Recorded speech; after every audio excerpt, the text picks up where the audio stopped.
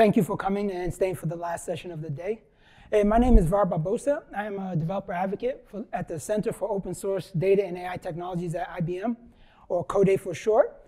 And the goal for CODA is we try to make it easier to create, deploy, manage AI models and AI technologies. And our goal is to make it more open and more consumable by all developers. And I should probably start by saying that I am not a machine learning expert, nor am I a data scientist. I sort of stumbled my way into machine learning, and now I'm here just to talk about what I've learned and how to get JavaScript developers more involved with machine learning. So this is where I would be telling you about machine learning is everywhere. It's all the hype behind AI, but there's a whole track of machine learning here at this conference, and there are people here who can probably do a lot better job of explaining all that to you than myself, so I'm going to skip over this part here. And actually, if you were at yesterday's open keynote, you would have probably also heard Erica Stanley give a great introduction to AI, machine learning, and deep learning models. And I'm not going to repeat what she says, but the only thing I'm going to say here is the key takeaway is with machine learning and deep learning in particular is all you need is the right set of input data and answers, and then the machine will learn or infer what the rules and prediction are, what the rules are.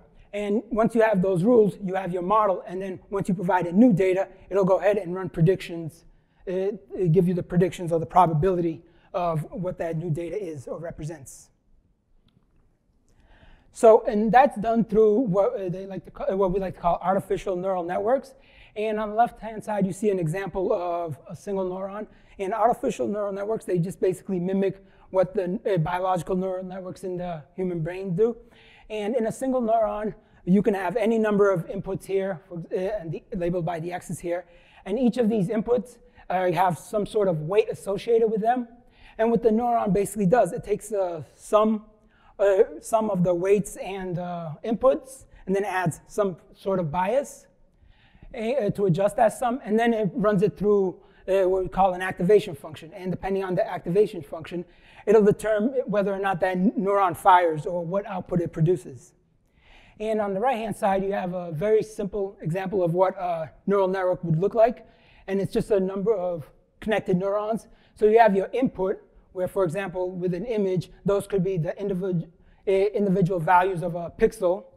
And then you have your output, which is your prediction. And for example, it could be the probability that this image was of a dog or a cat, and so on. And in the middle, you have your hidden layers. And the hidden layers basically fire depending on what the input is. They basically fire and connect to the other hidden layers. And you can have any number of hidden layers. And in a lot more, this is a very simplified explanation, but in a lot more cases, what you would have is anywhere from hundreds to thousands maybe of inputs, and dozens to hundreds of hidden layers, and then your output would give you a prediction. And a lot of this takes a lot of time, resources, a lot of data, a lot of computing power, and a lot of knowledge around machine learning. But if you want to get into creating these machine learning models, there are plenty of tools out there for you which try to help you and make it a little easier for you. And one such tool is TensorFlow, which I want to point out over here. It's the one on the top left. And TensorFlow was developed by Google, and it was open source, I believe, in 2015. And what it is basically a machine learning library to help create and define your machine learning model and perform linear mathematical equations on it. And most of these, in fact, all of these, tend to be Python-based, because given the Python's community and the adoption in research, academics, Python tends to be the go-to language for machine learning model. But with TensorFlow, it was actually initially written in C, and they later on added bindings for Python, Java, as well as other programming languages. And there's even a binding for JavaScript called TensorFlow.js, a version of it. It's not a binding, it's a version of TensorFlow called TensorFlow.js for JavaScript. So what exactly is TensorFlow.js? It's an open source library to train and deploy machine learning models all within JavaScript. It started out as deep learn.js, and it was actually brought into the TensorFlow family a little over a year ago and renamed TensorFlow.js. And earlier this year, version 1.0 was released.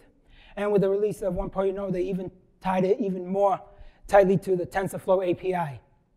So you may be thinking to yourself, with Python as the go-to language for machine learning, why even bother with JavaScript? Well, first of all, we're talking about JavaScript, and JavaScript is everywhere, so why not in machine learning?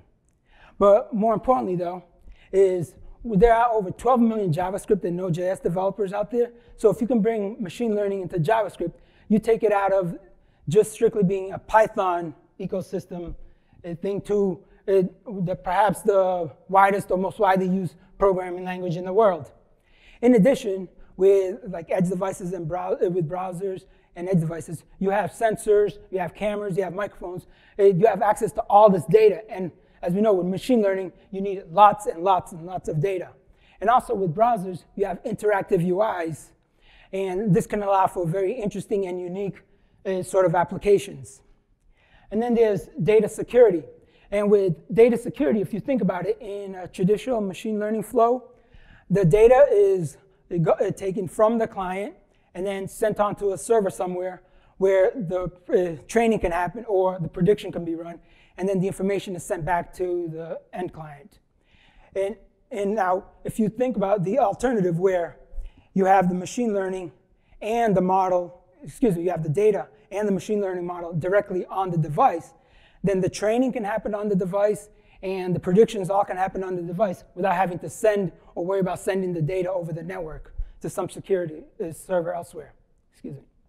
And then there's the offline and low bandwidth scenario, where if you think about it, if both the model and the data are on the same device, you can perform inferencing or prediction and also do training all offline while the device is not connected or is in environments where where the network is not easily accessible or not really reliable. So you can have real-time machine learning happening on the device offline in remote environments where there's no connection to any sort of network. So with that out of the way, we can take a more closely look at TensorFlow.js. And when you download TensorFlow.js or you install it, you basically get what's in those 4 boxes there, and you actually can download each of the individual modules individually if you don't want all 4 of them together. But first we have the TF layers. And what that is the higher level abstraction to the model. It's where you would use to create the layers and the models that I showed earlier, where you can line up the layers and figure out how they each interconnect with one another. And then you have TF.js core. That's the low-level portion of the TF.js. And that runs all your mathematical or computational, heavy-duty computations. And what that does is it actually uses the GPU by way of the WebGL. So if you're not familiar with WebGL, it's a 2D, 3D drawing library. But rather than use it for drawing, TF.js core uses it to perform some of that heavy mathematics and uses the GPU. But if there's no WebGL or there's no web GPU in place, it'll default back to using the CPU. And next we have the TF.js converter, and I'm actually going to touch on that a little bit later on. But that's used to convert models between different formats. And then we have TF data, and that's used just for handling and parsing and inputting and reading in the data of all sorts of various formats. And then we have TF viz, which is the visualization library to help you visualize the behavior that the model is outputting, and to also see some of the objects within TensorFlow.js. And then lastly, we have TF.js node, which is the node library, the node module. And unlike TF.js core, where in TF.js core, or actually in all of TF.js, everything is written in JavaScript. With TF.js node, much like the Python and Java and the other programming language, it has a binding to the TensorFlow C library, so it'll reuse a lot of that code. And it also has access to the GPU.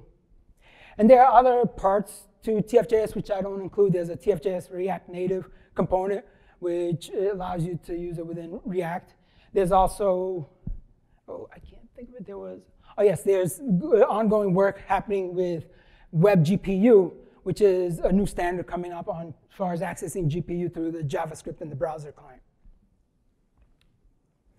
So with that said, we have tensors, operations, and layers, which make up the core building blocks of the TF.js and your machine learning model. Tensors are the basic units, and tensors basically you can think of them as buckets of numbers. They can be they're basically an n-dimensional array-like structure. And tensors, the one thing to keep in mind with them is they're immutable. So once you create a tensor, you're unable to change it. If you need to change or make any updates to it, you're basically going to get yourself a new tensor back. And operations are what you use to manipulate or perform operations on those tensors. And like I mentioned, since tensors are immutable, operations, every operation you perform will actually return you a new tensor. And then we have layers, which is basically the layers for the different model. And you use that to create and build your model and define how your network would look like. And we can actually take a quick look at this. So let's see. And actually, real quick, this is the TensorFlow.js website, and it's a very good, and as far as its documentation, it has all the APIs and all the commands and all the functionality available to it. And as you can see, it's pretty extensive and pretty long. And each one of these, you can actually go in here and actually run and test most of the commands directly within the browser itself there. But what I want to show you is here, and can you see that? Oh, yep, all right. All right, so the first thing we have up here is I'm defining a tensor, and it's basically just TF tensor. And in this case, I'm using an n-dimensional array, a two-dimensional array to go ahead and define the tensor. And I'm just going to create the tensor and print it. And then after that, it shows a different way to define a tensor. And this one, I just basically use a flat array. I pass it, and then I also pass it the shape that I want the tensor to be, which is a 3 by 2 by 1 in this case.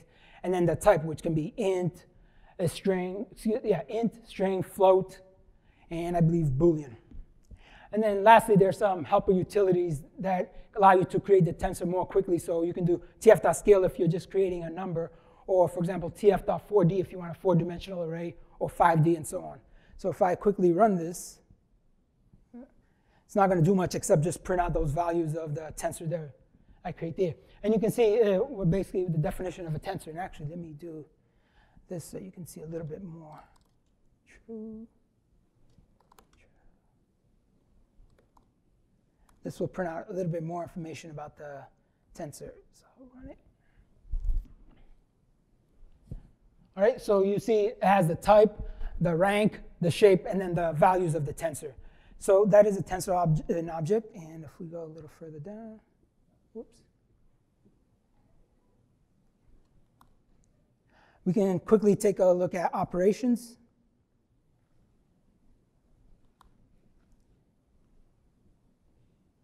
So here, it's just a simple add operation. I'm just taking one tensor, adding it to another, and then printing the output. But in the bottom, I'm doing something a little bit more complex. Not really, but it's a little bit, I guess. So we take one tensor, we perform a dot product with another tensor, then we square it and print it. So if I run that real quick.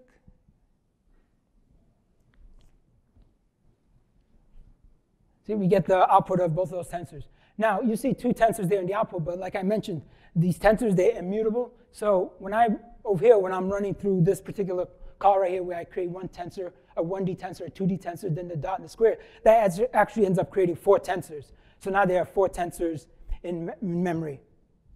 So we can look at how to deal with memory here. So, whoops. This thing's going too slow.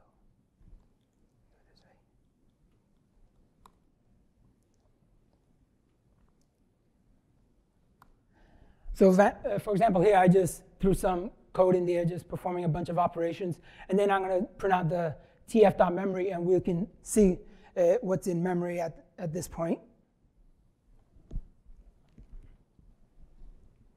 And we see there it tells us the number of bytes being used, and the number of tensors is 5. So even though I just have an A and B, there's actually 5 tensors that got created here. And one thing you can do, and you can imagine if this is in a for loop, then you start having all these tensors that you need to keep track of and try to take care of before you start running into memory leaks. So one way to resolve that is to call a dispose function. So I can do, for example, a.dispose and b.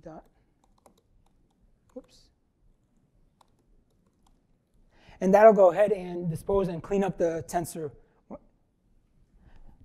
So once I run this again, we can see now, I only cleaned up A and B. There's still 3 other tensors that are running in there, which I didn't assign, but they're still in there. So another alternative, if you don't want to keep track of each of the tensors yourself, you can go ahead and use the tf-tidy, which TensorFlow will go ahead and keep track of the tensors for you, and then once the function is done, it'll go ahead and clean them all. So if I run this one,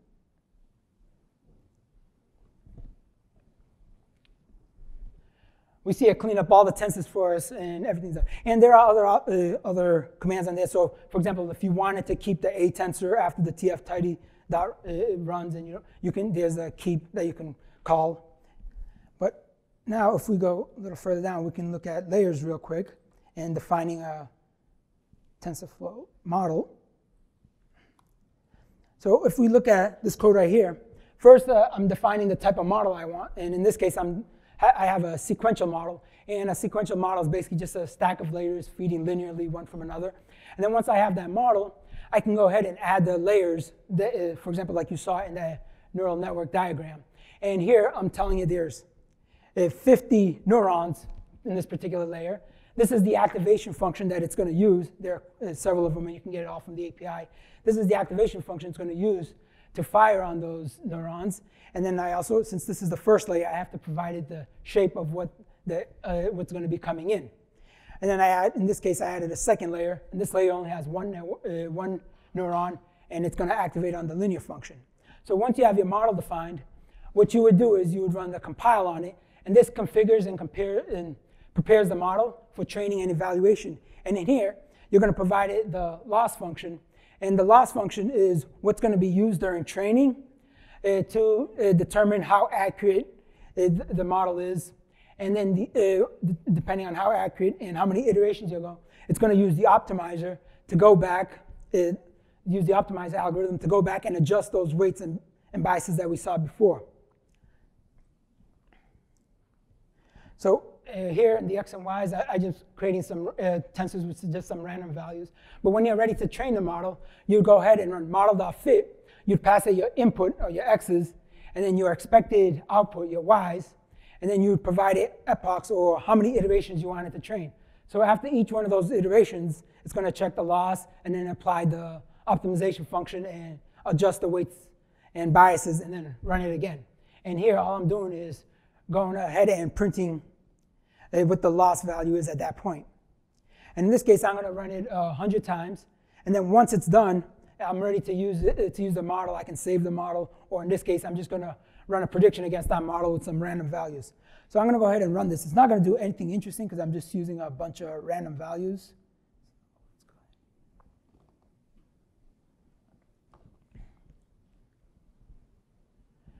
And you see as it's going here through each of the iterations, the loss is getting a little better. It's getting less and less. And the goal is always to try to get your loss as low as possible when you're trying to train. And it all depends on the data you have and this type of model, how quickly that's going to happen, and how much work needs to get put into that. All right. So that's tensors, operations, and layers. So let's go back to here. So now that you have these basic building blocks in place, you can go ahead and start your own AI revolution, correct? So probably not. So what some of you may be thinking is, there's a lot of models out there that are a lot more complex, and what I showed you is some very basic stuff. And a lot of these models, the training portion, due to the complexity, can take days, if not weeks to train. And that does not make a good experience in the browser or on a mobile device or some edge devices. So what can you do in that case? Well, instead of training, what a lot of the community has been doing and what we at Code tend to focus on is actually running pre-trained models within TensorFlow.js. And what this is basically taking a model that's been trained elsewhere and then bringing it into TensorFlow.js and then just running it on the browser or on the mobile or edge device. And the way you get to this is through the TensorFlow.js converter tool, which is basically a Python command line utility that is used to convert models from one format to another format. And then once you have it once you convert it into the web format, you can go ahead and load it into the TF.js application and run with it. And to run TensorFlow.js, once you have it installed, it's pretty straightforward. You just provided the input of the model that you're working with, the format of the model that you're working with, the preferred output that you want it to convert to, and then the path of where it can find the model, and the path of where it is to save the converted model. So if you think about that, that sounds really wonderful. You can take your model, train it on some server that's really beefy, that's really been spec'd, that's dedicated to training and running these models, and it can be running for days, weeks on end if it has to. And then once you have that model, you can go ahead, convert it, and then take it and run it into your JavaScript application. So you get the best of both worlds. And that is true, but the thing that to come to mind and to think about is, unfortunately, not all models can be converted. And the first block that you run into is the converter supports only TensorFlow and Keras models. So if you have a saved model, which is the preferred format of TensorFlow, or you have a frozen, you can convert it. If you have a frozen graph, and actually this has changed as of TensorFlow.js converter 1.0, frozen graphs are no longer supported. So if you actually want to convert a frozen graph, you would have to, it's recommended for you to downgrade to an older version of the converter. But you have HDF5 models, which are Keras models, and then there's also TensorFlow Hub models. So if you have these models, you can go ahead and convert them to the web format. But if you have an Onyx model or a PyTorch model, then you're not going to be able to convert that model. And unfortunately, that model won't be able to run in your TensorFlow.js environment. The other thing to think about is the model requirements. So some models require special pre-processing of the input and special post-processing of the output. So you got to think about these special pre and post-processing. And can they be handled, or are they even worth doing in JavaScript? It may be the case that it can't be done in JavaScript, in which case you're probably not going to be able to use that model if you can't really process its input or output. The other thing is the size of the model and the performance. So although you may be able to convert a 700 megabyte model, it may not be wise to actually try to run a model that size in a mobile device. So that's something to think about. And there are studies and options that you can do and work being done in model optimization, but there's some models that there's only so much optimization that you can do and so much performance gains that you can be had. So in those cases, JavaScript probably is just not going to cut it for you.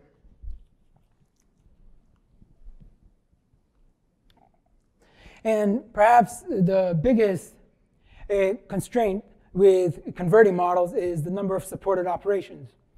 With TensorFlow.js, it's still fairly new, and I don't remember the exact number, but it supports roughly around 200 or so operations, while TensorFlow, on the other hand, supports over 800 operations.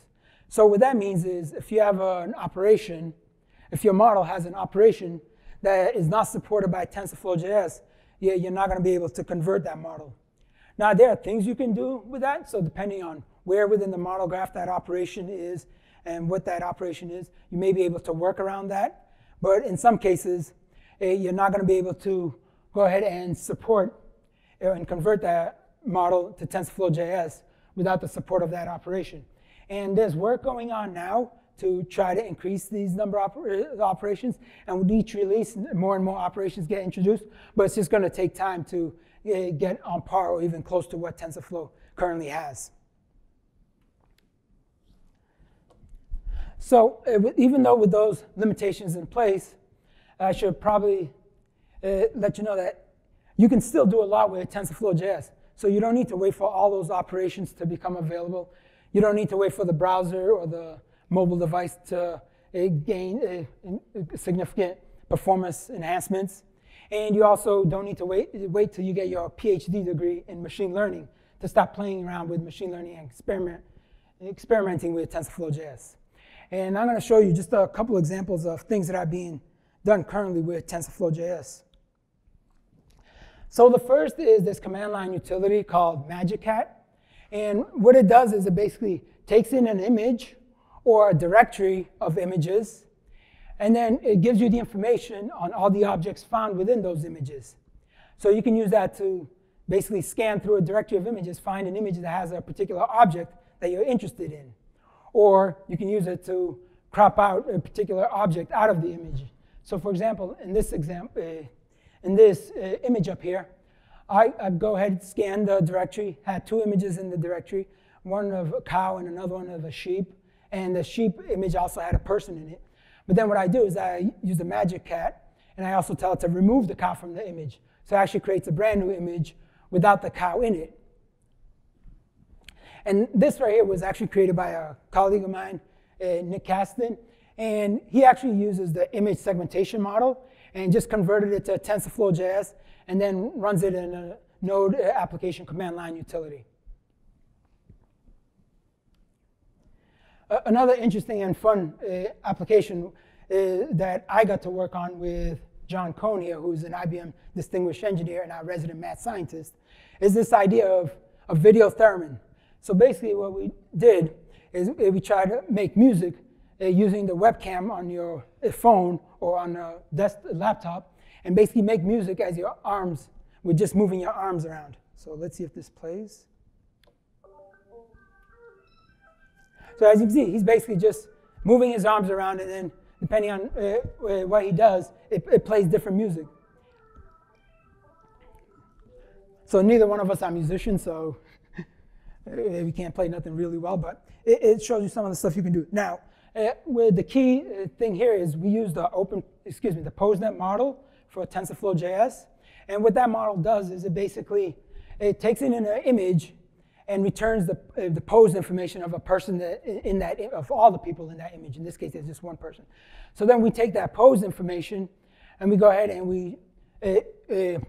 and transform it to MIDI notes, and we take those MIDI notes and you can use it to control a MIDI device, or in this case, we just use it to play audio in the browser using the Web Audio API.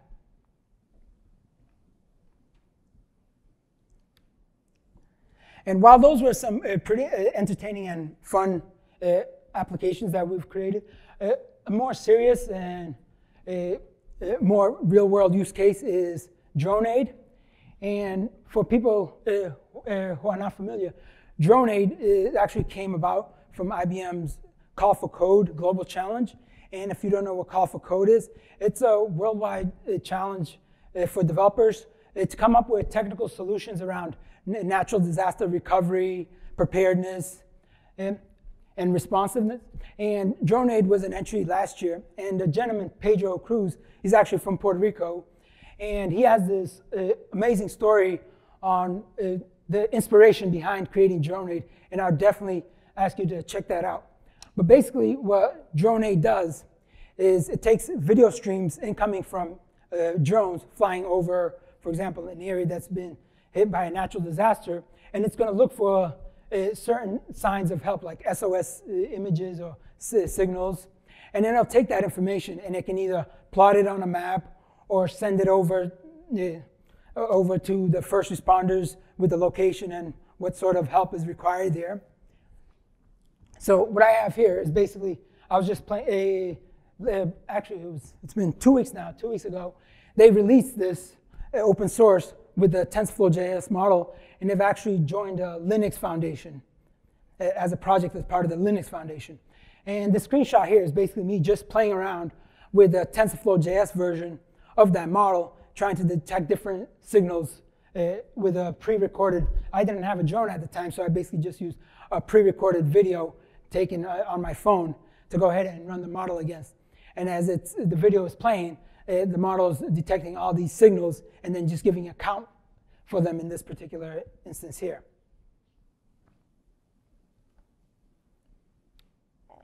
So with that, I hopefully have inspired you to think about machine learning in a different way and in experimenting with TensorFlow.js.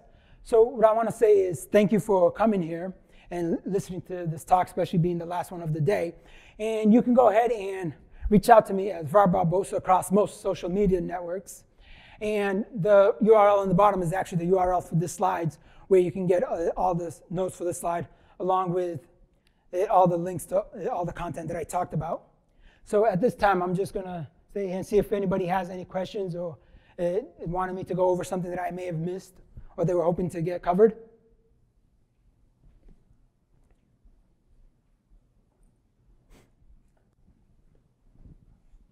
So no questions at this time? Well, I'll be around a little bit longer if anybody needs anything. And again, thank you very much.